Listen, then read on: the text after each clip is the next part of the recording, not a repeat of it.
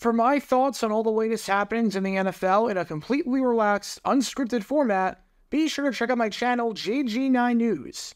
And now, on with our feature presentation. This player right here is Doug Plank. He's fondly remembered today for his time in Chicago, especially considering the fact that he was a 12th round pick. There were 26 players taken in the 12th round of that 1975 NFL draft, and only 9 of them, so roughly 1/3, even so much as played in the NFL. Plank did more than just play in this league, though. He spent 8 seasons with the Bears, started 96 games, was named one of the top 100 players in the over century-long history of the Chicago Bears, and would be known not just for his ability to intercept passes, including a critical overtime interception on the final week of the 1977 season against the New York Giants to help send the Bears to the playoffs, but for his ability to destroy receivers and deliver the wood.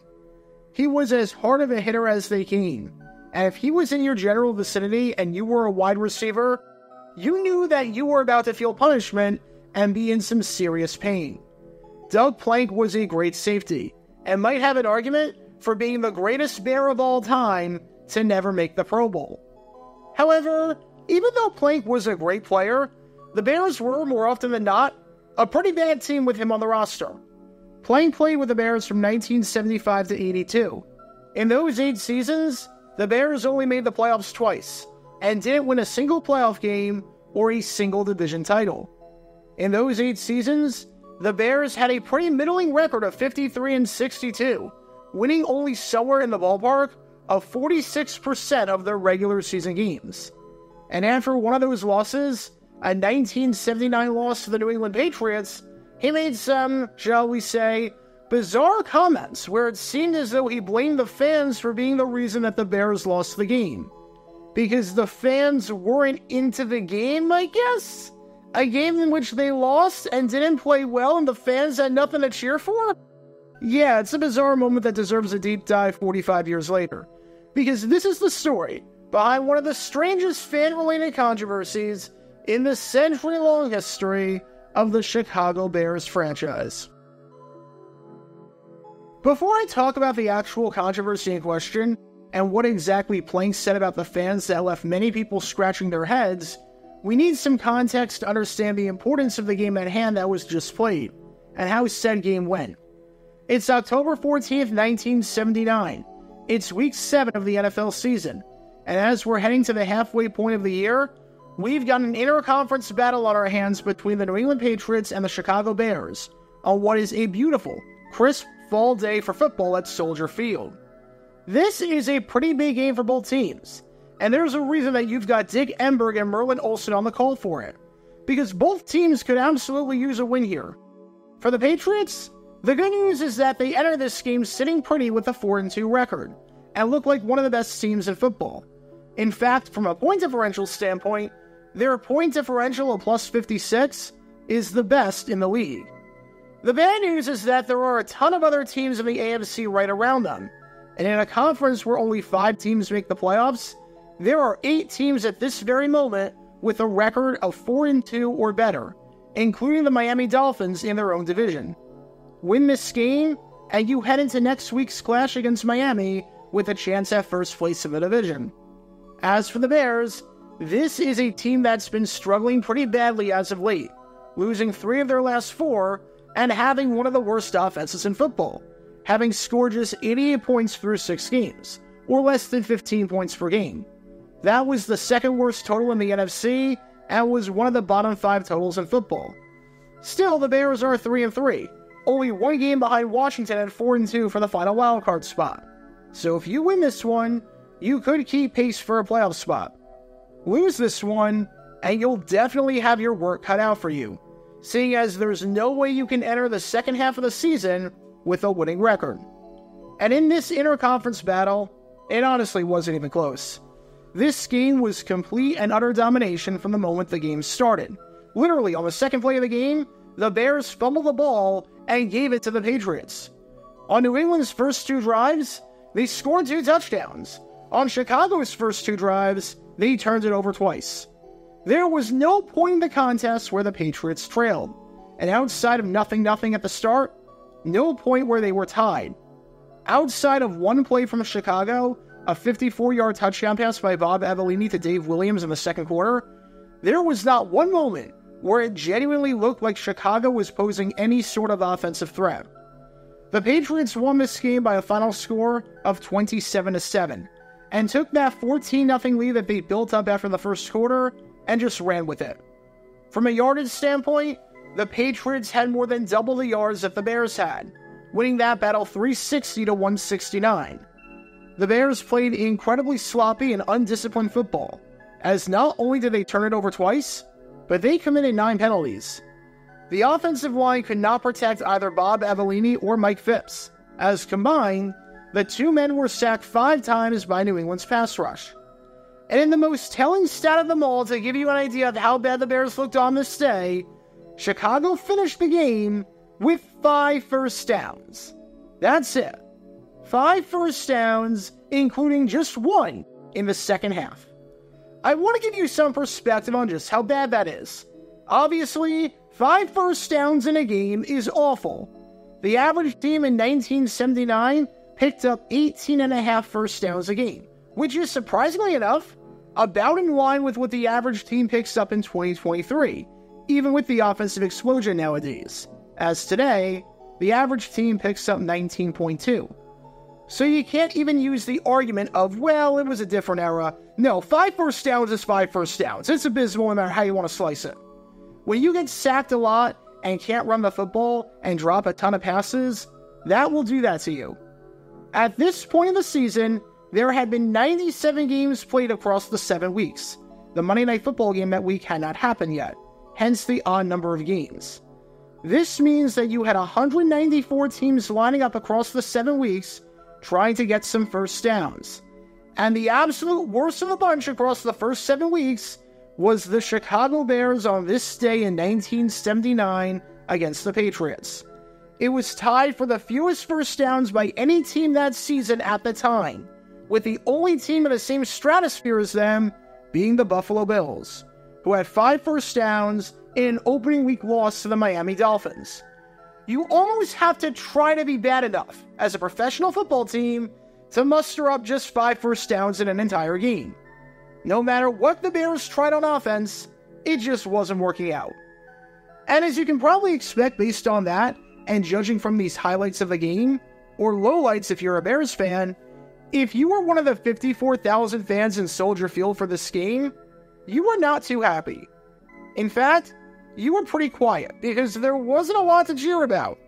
Sure, you cheered for the long touchdown in the second quarter, and you booed whenever the referee made a bad call against your team, or maybe even when Bob Avellini wasn't benched at quarterback, but for the most part, you were pretty silent. I'm sure if you've ever watched your team completely lay an egg in an uninspiring effort where nothing happens offensively, you can relate to that. You're relatively silent, and you don't make a whole lot of noise. And safety Doug Plank? Yeah, he wasn't having any of that. Because in his eyes, the fans were, at the very least, partially responsible for the Bears being bad and laying an egg. How dare the fans stay silent during this game?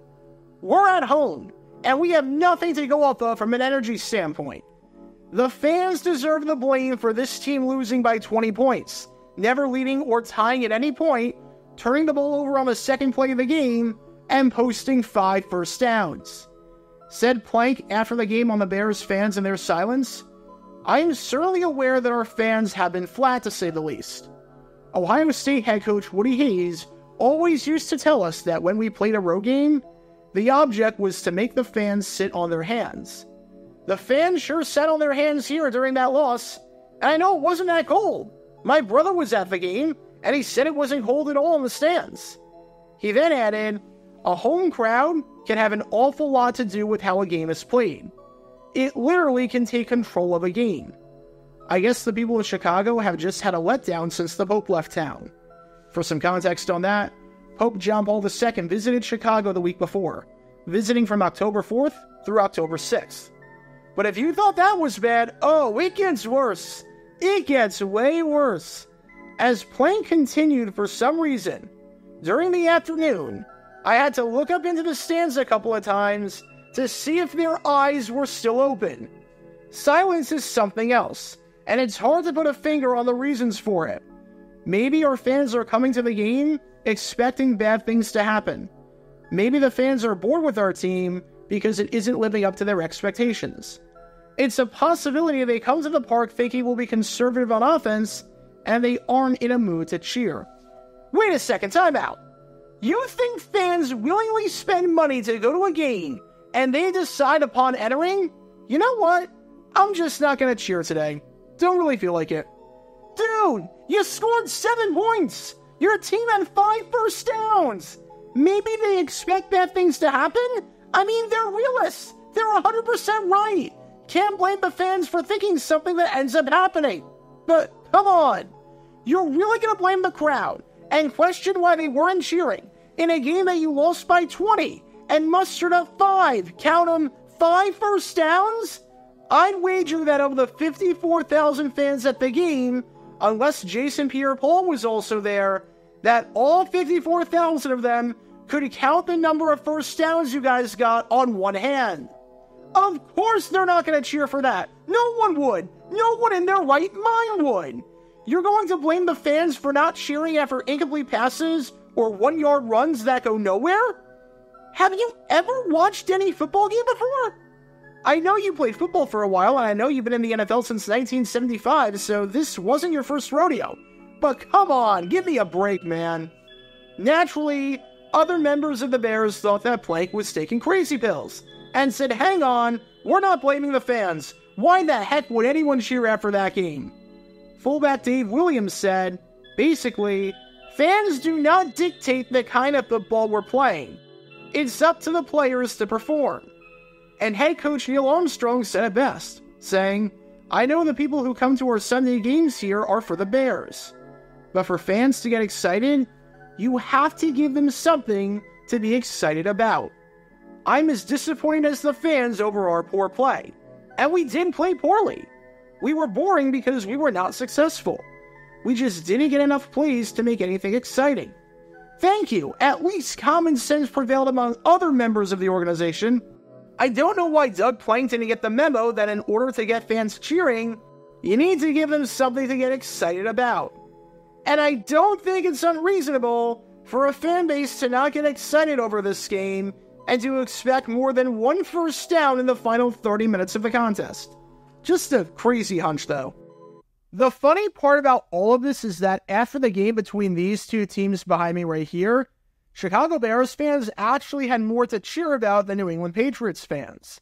The Bears ended up making the playoffs that season, as on the final day of the season, against all odds, they beat the St. Louis Cardinals, made up the point differential they needed to surpass Washington, and had Washington lose to Dallas. It was one of the craziest final days of a season ever, and you can learn more about that by clicking the card in the upper right corner.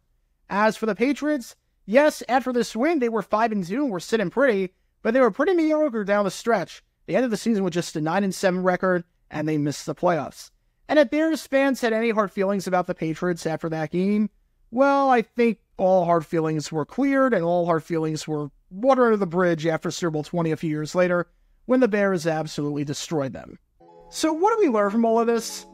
If a team loses by 20 points and musters up 5 first downs the entire game, odds are it wasn't the fans that caused you to lose through their silence. If you want fans to cheer you on, you have to give them something to cheer for. And criticizing the fans for not reacting, or reacting by not expressing anything, is really dumb. Whether you're a Bears fan or a fan of any other team, no one, not a single sane person, would cheer during and after a performance like that. Not one person. Doug Plank was a heck of a player, but at least after this game, for his downright nonsensical comments bashing Chicago fans for no reason, Plank should have walked the plank. Get your official Jaguar Gear 9 merchandise by going to jj9shop.com, and be sure to like and subscribe, as it really helps the channel out a lot. Join me every Wednesday night where we'll play NFL Trivia for cash prizes at 9 p.m. Eastern over on Twitch. To learn more about the history of college football, subscribe to Jaguar Gator 8. To learn more about the history of Major League Baseball, subscribe to Jaguar Gator 7. Also, special thanks to all of our Patreon supporters for helping out the channel. Your support is greatly appreciated. See how you can become a patron and request future video topics in the description below.